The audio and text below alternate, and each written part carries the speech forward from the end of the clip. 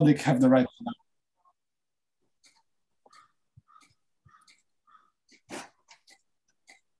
Okay, I have to accept it. Are you recording now? Yes. Very good. Okay. Yeah, I think we're good. Okay, so I'd like to welcome everyone to the seminar, and it's my pleasure to introduce Henrique Earp from University de Campinas, speaking on harmonic sp2 invariant G2 structures on the seventh sphere. Thank you, Caroline, and the other organizers for this invitation. I should also say that this talk covers joint work with Eric Lobo, Andres Moreno, and Juliet Saavedra. And with special thanks to Jorge Lauret. So I should say from the outset, this project was motivated by a very productive visit we did to Córdoba in 2019, and it's largely inspired by some of the insights Jorge shared with us. So I don't know if he's in the audience, but that's with thanks, especially to him. So the issue at hand is to try and understand homogeneous G2 structures on the seventh sphere. And specifically, these are sort of more qualitative questions, which are going to give precise meaning and try and answer along the talk. I should also mention that all of this is on a preprint on the archive. 2021 can be found there for further details. So the issue of describing G2 structures on homogeneous spaces, at very least up to isometric class, is not new. And in fact, some descriptions of these structures have already appeared in the literature.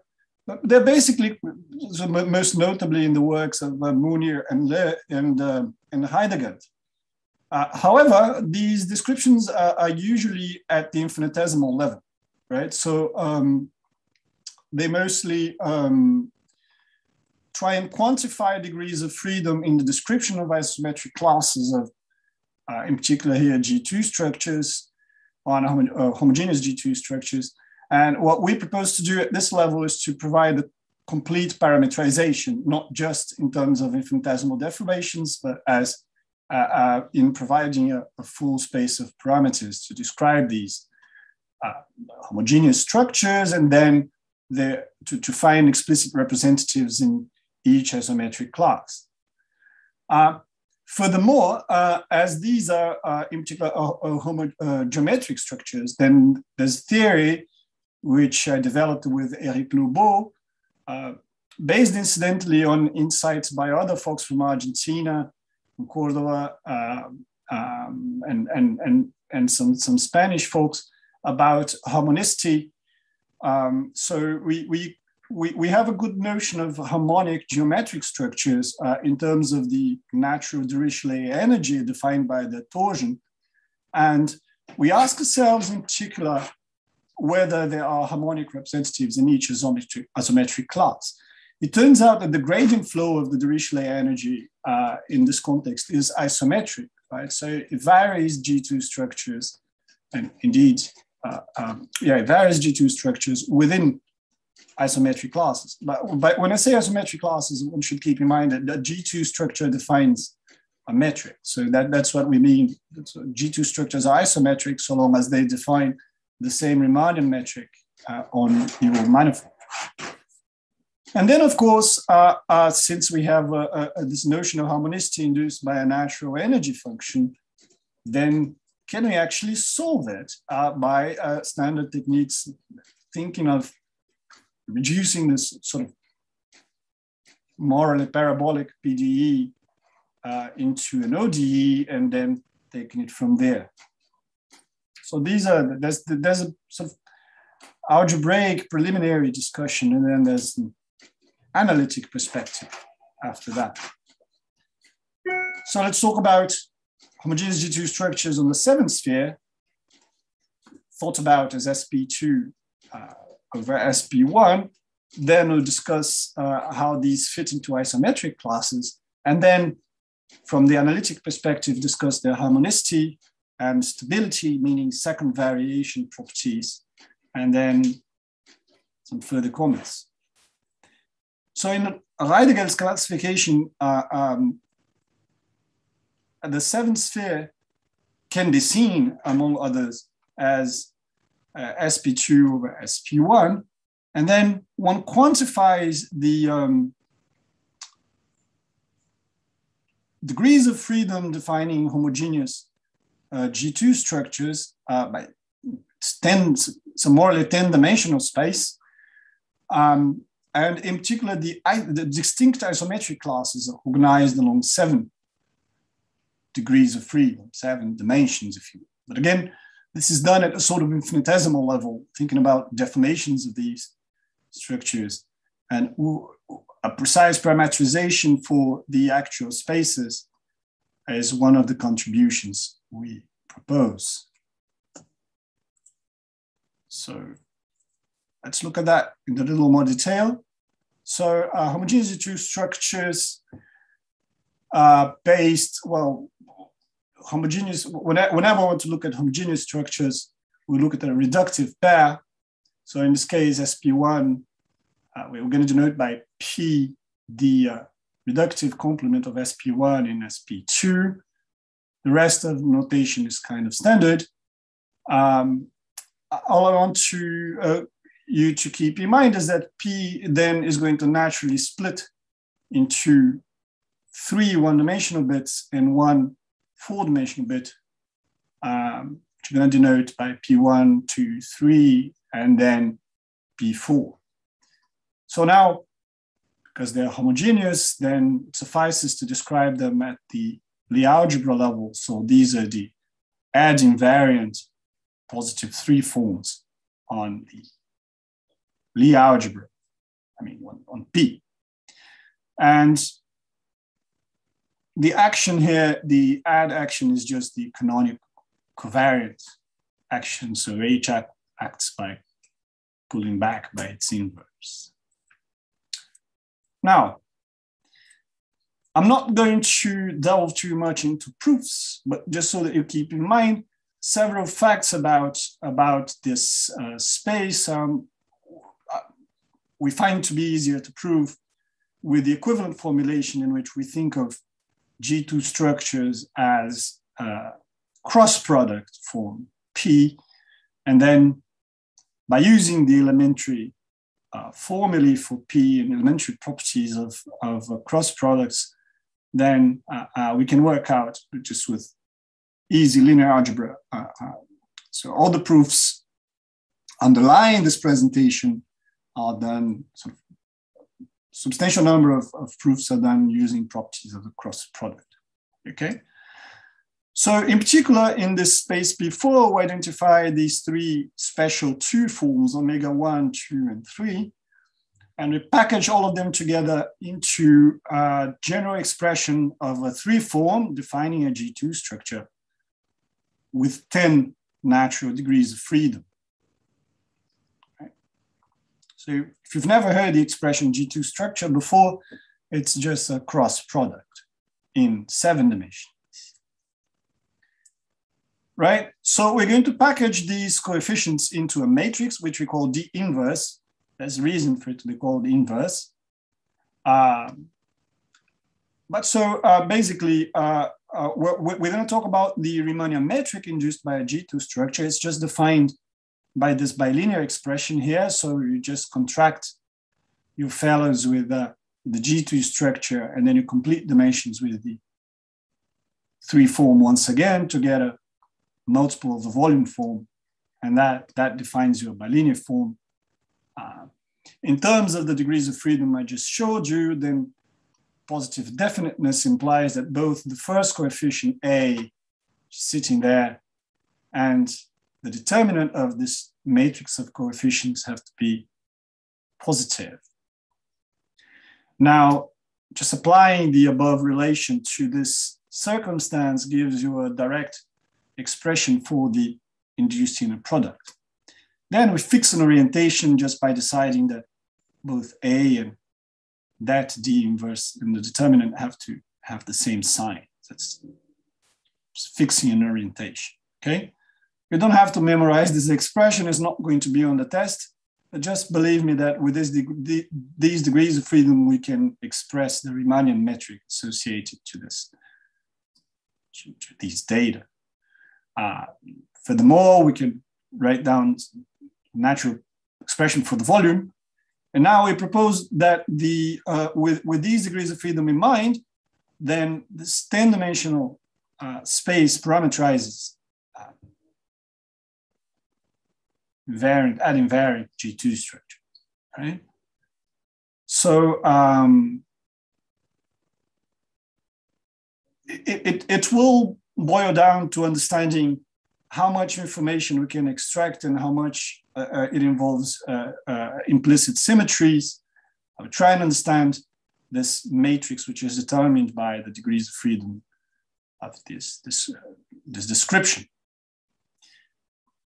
Any other G2 invariant or ad invariant G2 structure can be expressed from the model G2 structure, which is the right-hand rule, right? It's the canonical inner product, the cross product, vector cross product in R7 by an action of this type.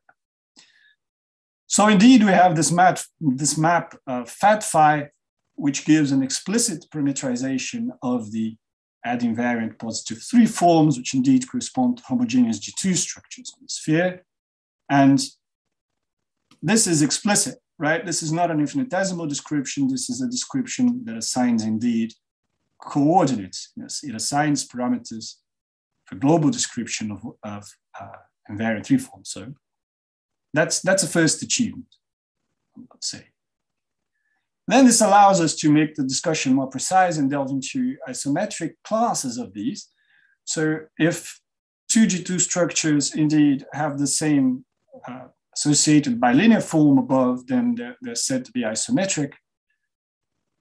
An instigating question, which I'm not going to respond, is there a non-homogeneous structure induces the same homogeneous Riemannian metric? This is maybe someone in the audience, maybe we can discuss this during the questions. I would be interested in thinking about this question. Whichever way we go about this, then what you find is indeed that being isometric can be translated into a relation between the 10-dimensional set of parameters describing each of these.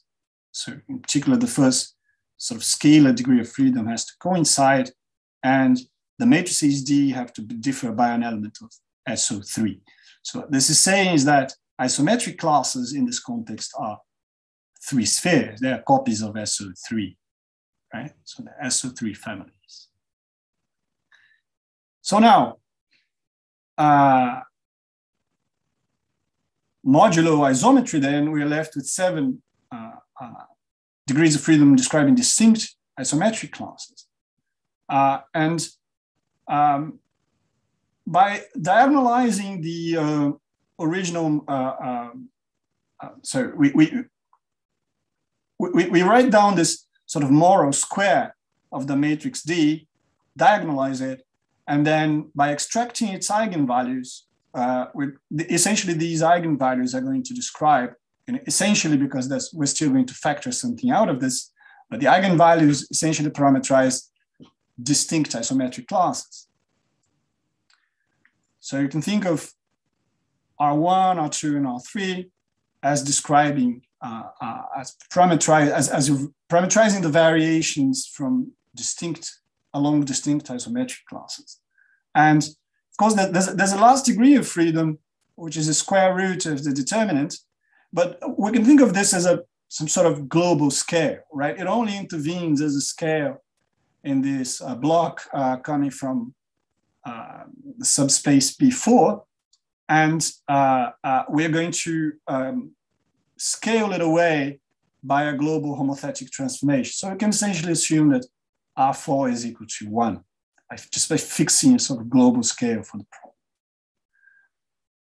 Looking into more detail, Elements of SP1 are identified with matrices in SO3 by a well-known relation encompassed here.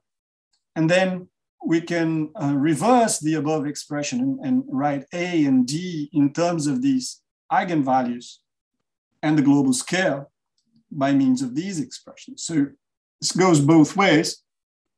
And we can now think of our G2 structures as parametrized by R4, which in some sense, and some element V. So these in principle fix the isometric class, and then H is the internal degree of freedom among isometric structures, right? So all of this becomes explicit. Good. Now, as I told you, just setting R4 to 1 corresponds to a global sort of homotopy. So by fixing, say, a preference on volume, we can get rid of R4 and think of R1, R2, and R3 as the genuine sort of degrees of freedom parameterizing different isometric classes. And then we can write down just what the representatives are. So a typical element in this isometric class has then this form, and it varies by our choice of H in SP1. Good. Interesting offshot of this is if we reconcile this language with Bryant's so-called RP7 bundle formula. So whenever you ask Robert Bryant how he thinks about G2 structures, he's probably going to say something very insightful and complicated in using the expression RP7 bundle. And so in particular, Bryant in his famous formula describes isometric G2 structure, relates isometric G2 structures by degrees of freedom quantified by a function in a vector, essentially a section, indeed, of a natural RP7 bundle of the manifold. So we ask what would be the homogeneous version of this formula, so in our context. So for SP2 invariant G2 structures, any two of them, so let me call fat R the compounded label given by a choice of eigenvalues parameterizing a given isometric class, and then any other isometric G2 structure will differ from it morally by an element H in SO3, but we can make this much more precise. We can, in fact, achieve a complete expression of this. So this SO3 variation can be understood in terms of an invariant vector field and a univector field indeed, and a function H0. So the first sort of real part of this original quaternion, okay? So this is an instance of Bryant's formula, and it will be useful in further manipulations. Sorry, what was X? I forgot the vector field. Oh, yes. X is a vector field in a manifold. Here it is. Okay. Oh, I see. But not just any vector field. It's a very precise and nice vector field, which is away from P4, right? It's in the first part. I see. Okay, so X knows the eigenvalues of the moral square of the original matrix D. X knows the imaginary part of the quaternion, which is varying along the isometric class.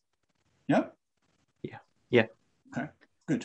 Thank you. And then the real part of your quaternion still shows up in the formula. It's the function. So together, X and H0 are a section of the RP7 bundle, but in a homogeneous set. Good. So now we may say the above expression is too horrific, and if we want to proceed, especially do analyses on these fellows, we should probably find some sort of particular ansatz that makes the situation more symmetric. And indeed, let's make that choice. let's choose the situation in which all three eigenvalues are some r to the convenient power. And at the end of the talk, time allowing, I can discuss sort of qualitatively how it would go by choosing two or the three of them to be distinct. But the point here is that with this Ansatz, we can realize just all the distinct isometric classes and already perform some non-trivial analytic study. So just by choosing this Peculiar setting sort of diagonal setup, we can already achieve quite a bit. Well, in this case, all the above expressions simplify. Most noticeably, bear in mind, what we're doing now is fix an isometric class, because we're fixing, by fixing r, little r, we're fixing simultaneously all three eigenvalues. So we're fixing an isometric class, and then its isometric, its corresponding isometric family is just parameterized by h, so by this unit quaternion. Okay. Good. Enrique? So, yes. Enrique? Yes, Jorge. Hi, may I ask you? Hi. Yes, please. Hi, how are you?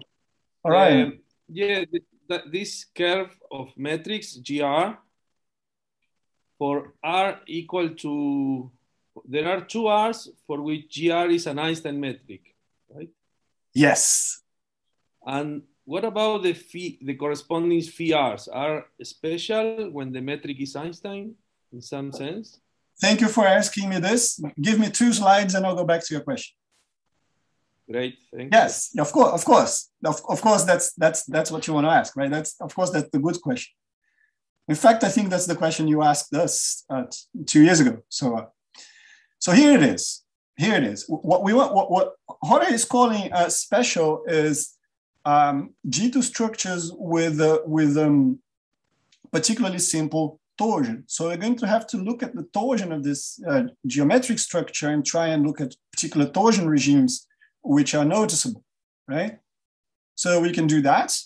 The torsion forms associated to phi r can be computed by standard process, and they are defined by 4, if you wish, quantities called tau 0 a scalar, tau 1 a vector type formula object, tau 2 a 2 form, and tau 3 form.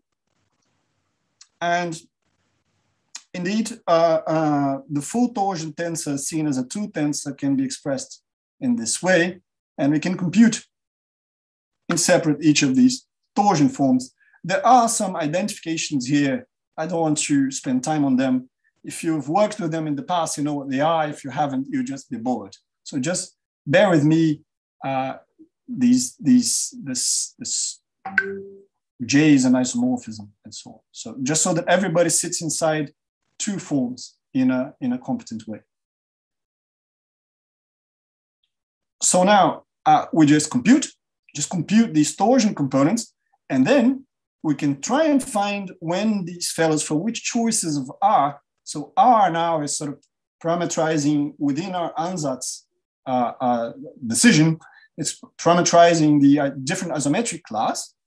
And we can look at which regimes of R and H would produce interesting phenomena. This can all be read off these quantities. So let's do that and then answer Jorge's questions. So indeed. So what we know already, each of these isometric classes, for each choice of R, we have an S3 family.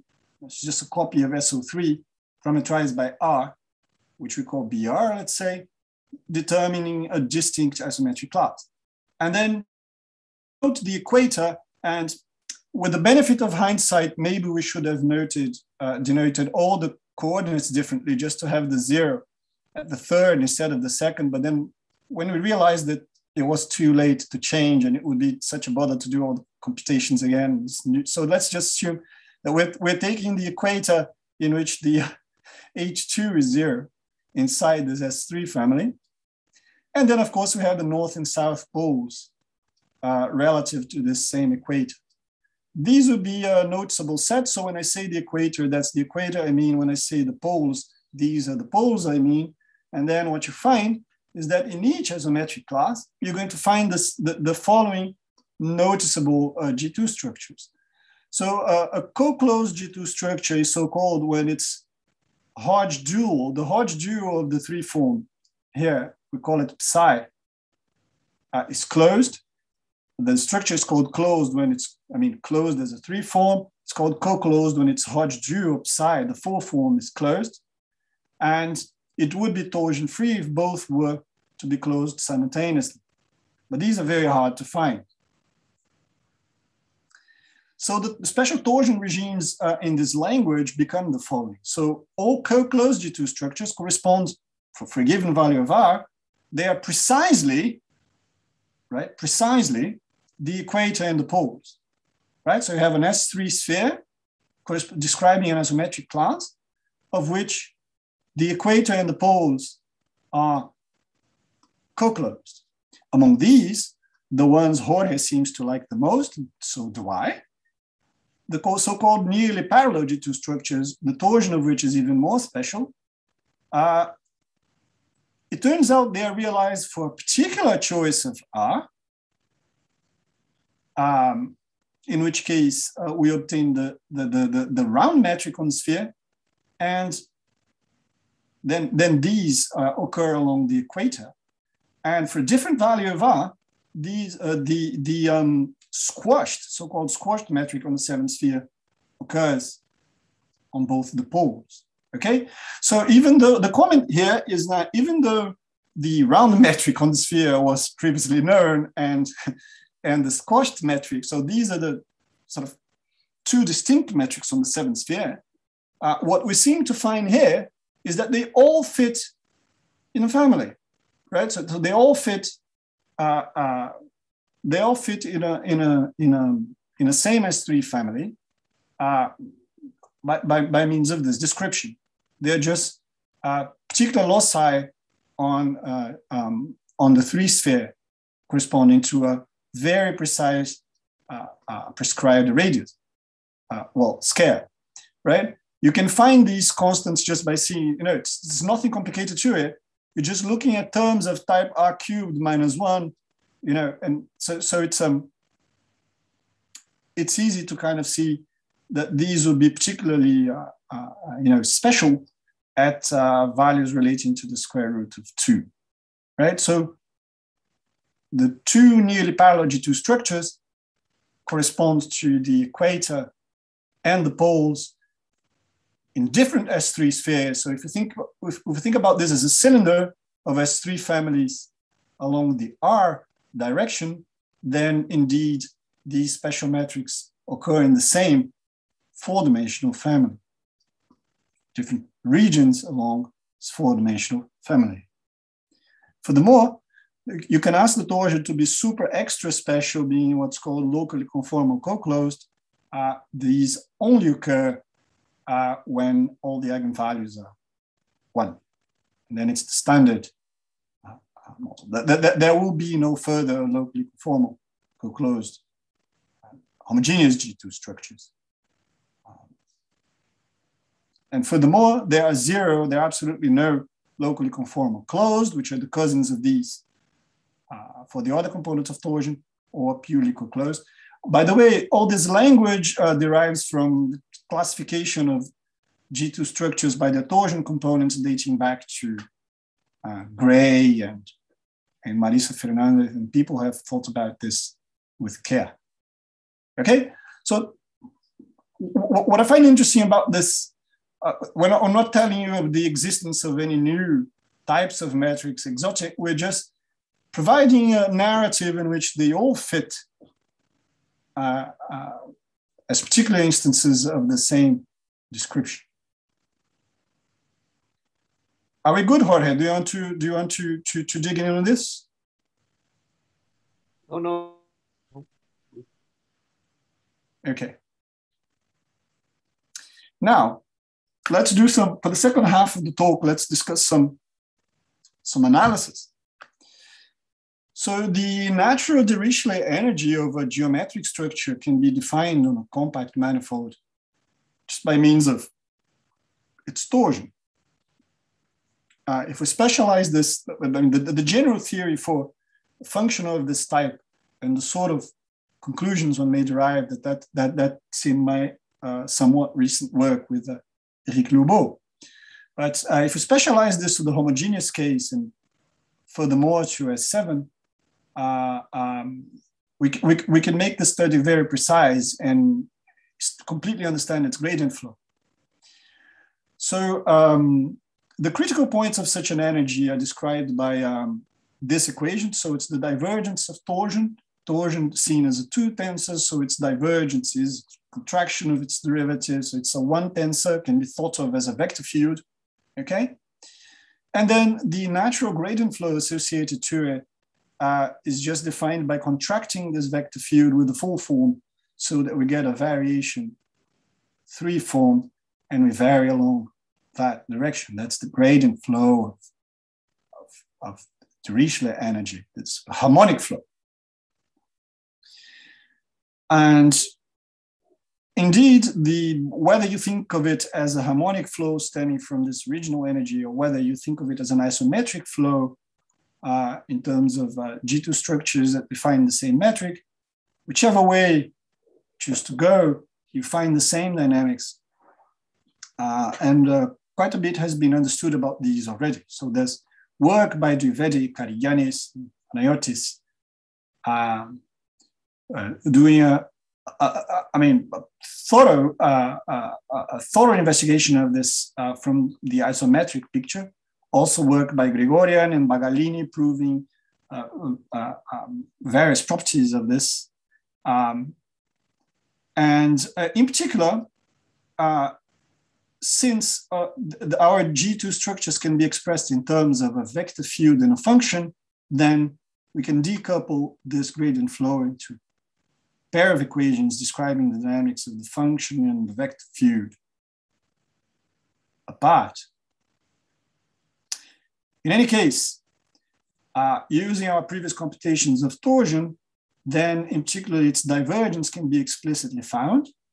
And so harmonicity can be understood by inspection, right? You can just find the critical set of the energy function by direct inspection, finding that in each isometric class, the families corresponding to, well, always this famous reference, a locally conformal coclosed family parameterized by 1, and then for each value of R, we have the equator and the poles as critical points of the energy function. So look at that. So the equator and poles, which we found to be noticeable because they have special torsion, they turn out to be a harmonic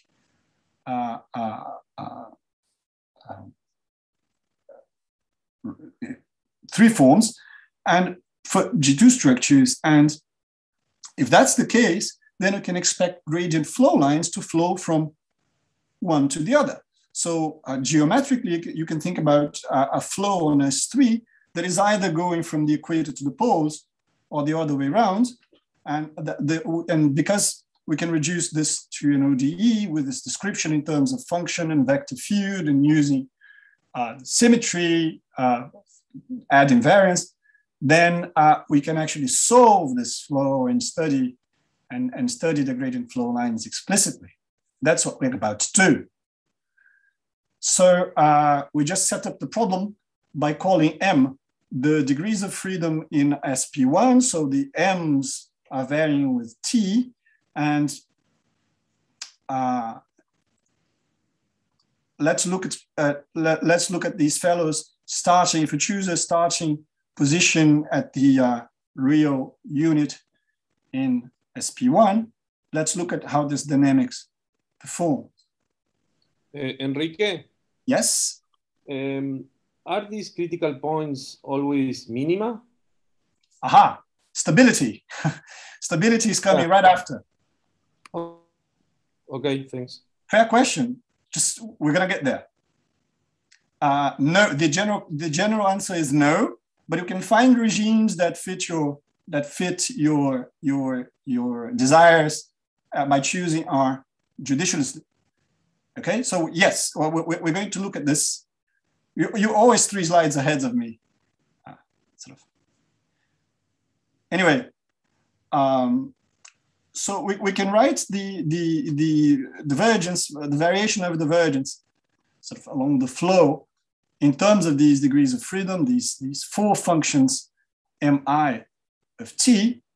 They split into this coupled nonlinear system, but think about it long enough, you can find that you can organize this as a nonlinear ODE, which is defined by an antisymmetric matrix. And in that case, by Picard's theorem, we have long time existence. So you isolate the role of your choice of family here by the choice of R, and it's clear visually that there will be special regimes, but the global dynamics, whichever R you choose to go with, will be formally the same. And indeed, we can actually solve that thing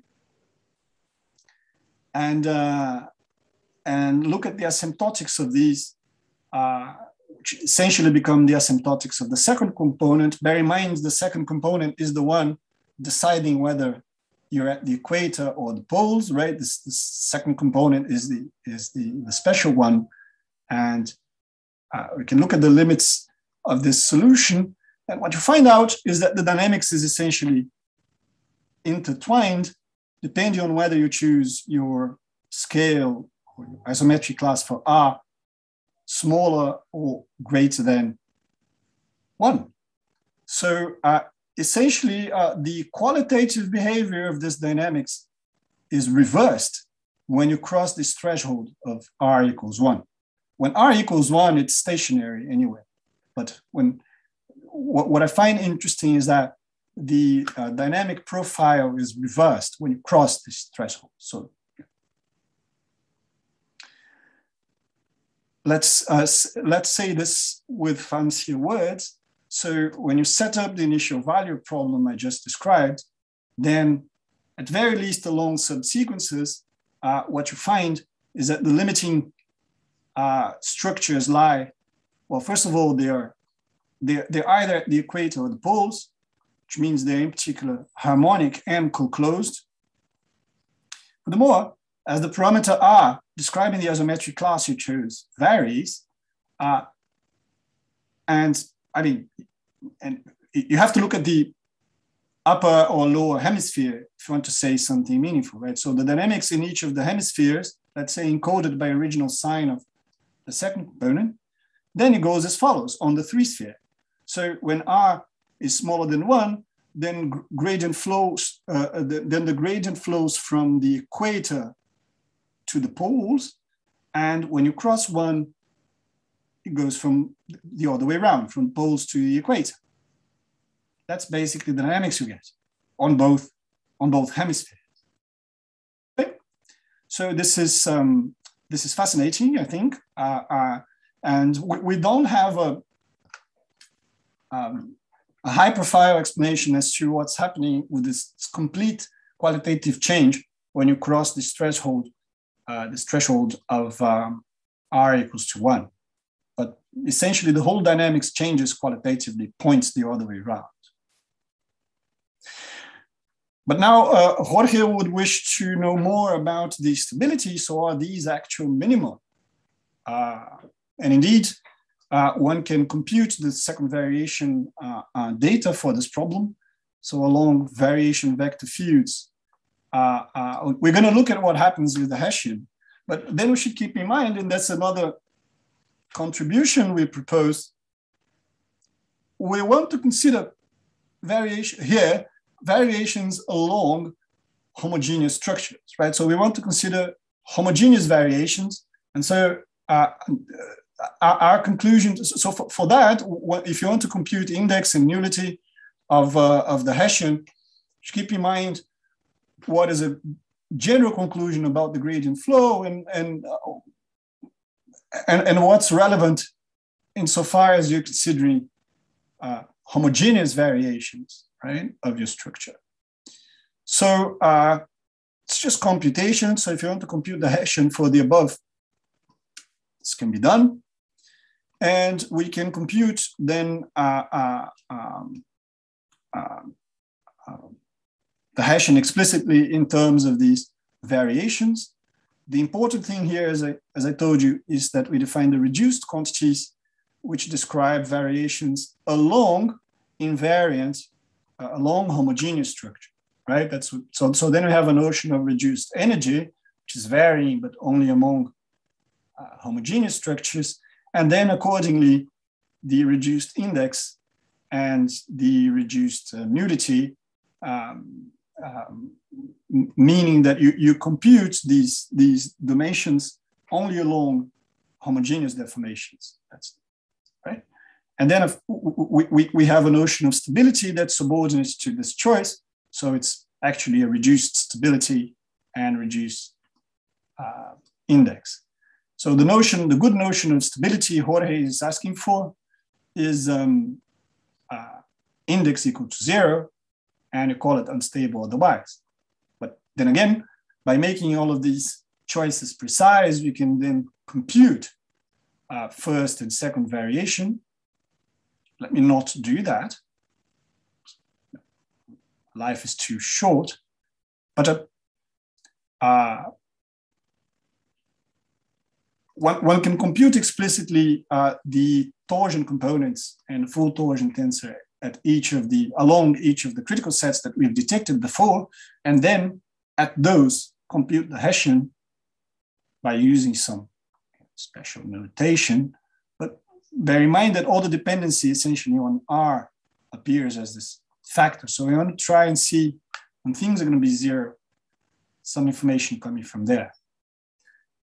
So the findings can be organized as follows. So bear in mind we have a threshold at R equals to 1. So the qualitative behavior is expected to change when you cross this threshold.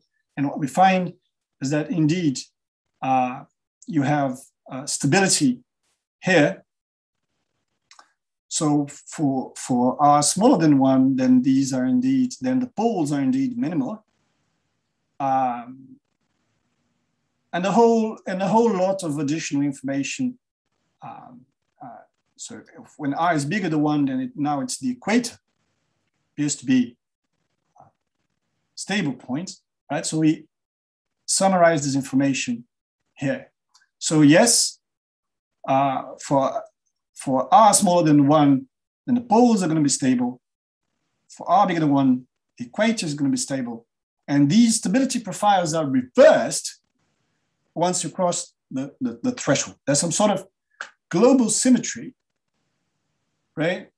That changes the qualitative nature of the problem as R crosses this standard threshold. Then in particular, the sort of corollary of this is that we can find lower bounds for the index under those regimes and then automatically detect unstable fellows in the complementary situation, right? So far, we've been dealing with our Ansatz, in which all 3 eigenvalues of the square of a matrix D are same. One could ask, what would happen if we choose 2 of them to be distinct?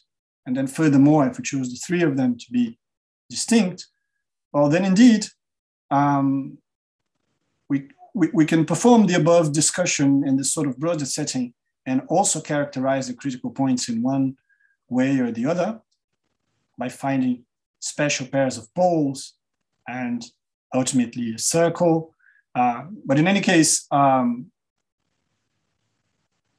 previous discussion and computations using the Ansatz are already rich enough, but it's straightforward, albeit perhaps tiresome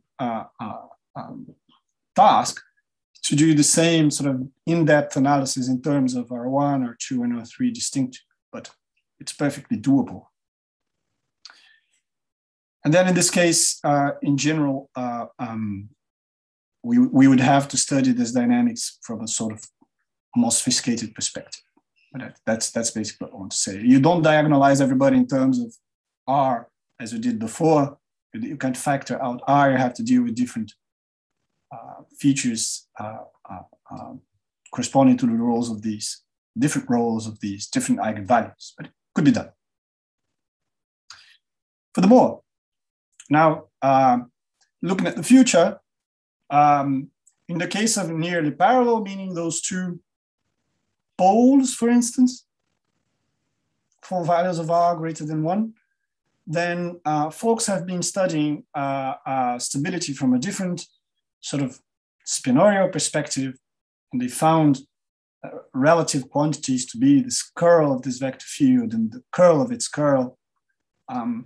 By using our language, we can derive sort of naturally some inequalities relating the norms of these quantities.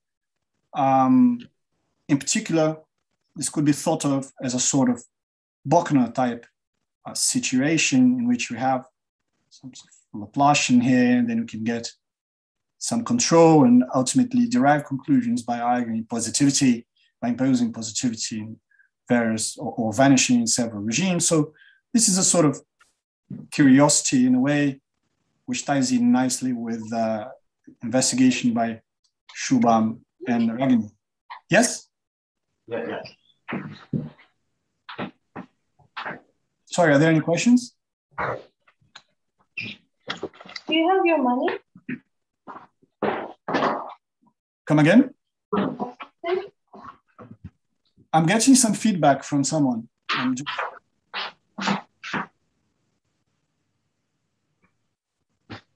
Hello? I think you can follow. Okay. I'm going to mute everyone, and then I'll ask you to unmute. Okay. Okay.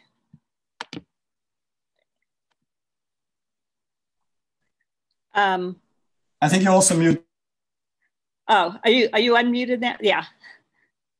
Now, oh, okay. So, well, thank you very much for a wonderful talk.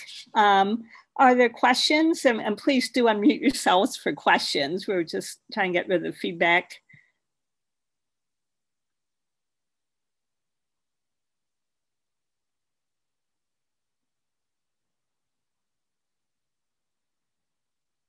Any questions? I was curious, you mentioned this, it sounds like an extremely difficult question of, are there any non-homogeneous G2 structures that give homogeneous metrics? I was just wondering what your guess might be on that.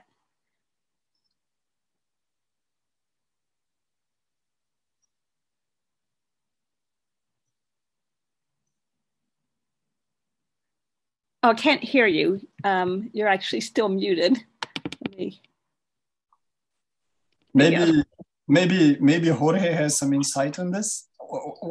I would be very pleased to have some indication in that way. But good. I don't know. I never thought about it. Do you think this might go somewhere? Let me just situate the question, right? The question seems to be good, but I never thought about it. So one way, well, okay, let me try and guess here. One way one could try and go about this is by adding some explicit non-homogeneity, say some radial function on the manifold that now is sensitive to how far you are from the origin, and then try and impose that it remains in the same isometric class as some original one, right? So you could deform it by some radial non-homogeneity. I think that'll be the first natural thing to do, right? What about for the flat metric on Rn? Is it known? Well, the description of Rn as a homogeneous manifold is not very rich, right?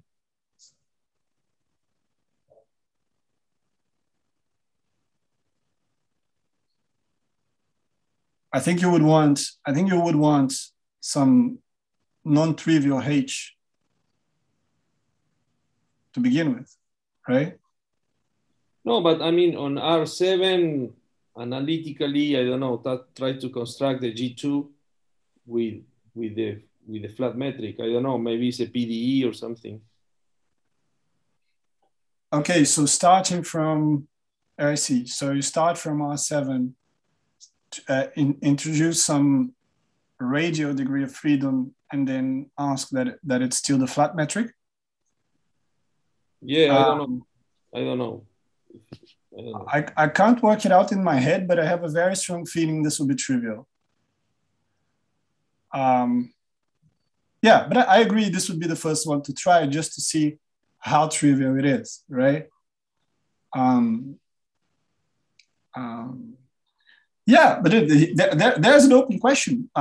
If people are interested in this question, I'll be pleased to discuss it in further detail. I agree it would be interesting. I would be very pleased to know the answer to this.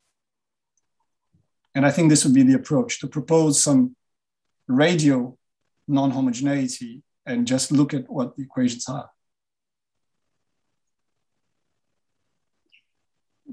Are there any other questions?